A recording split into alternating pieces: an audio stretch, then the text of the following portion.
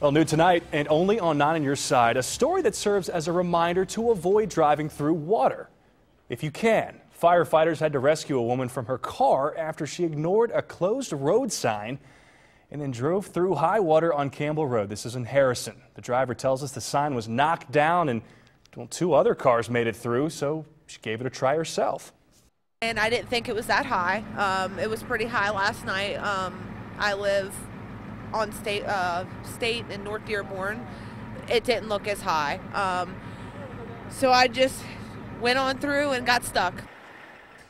Now, the water was about 3 feet deep. And if you are out on the roads tonight or heading out on the roads, Campbell Road is still closed because of that high water.